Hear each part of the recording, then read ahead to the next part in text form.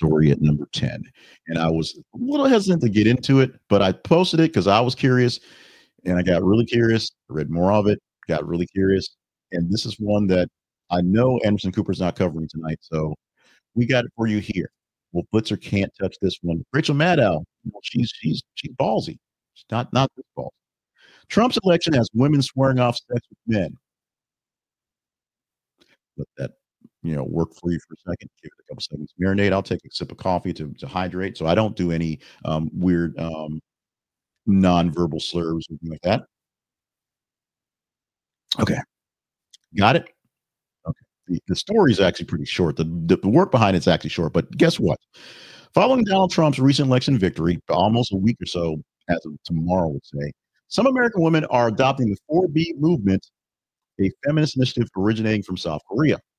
I guess there are definitely singing that one out very well. That one, it won't get any tariffs, unfortunately. The 4B movement encourages women to abstain from sex, dating, marriage, and childbirth with men as a form of protest against perceived misogyny and patriarchal structures. Surge in interest reflects concerns over reproductive rights and gender equality in the current political climate.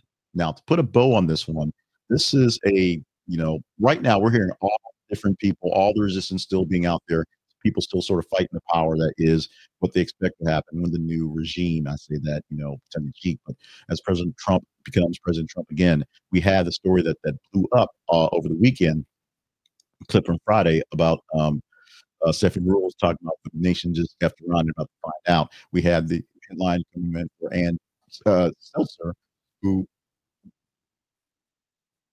she could do it longer, much respect. And Seltzer, who put out the poll, they said Iowa wasn't in play and that Harris could actually win it, to be totally wrong all the way. We've had a lot of stories of people nanny boo stuff for the one side, and the oh God, I'm really am moving to Canada stuff for the other side. Let's not get it twisted. Let's not get too upset on this one. We got to be all right.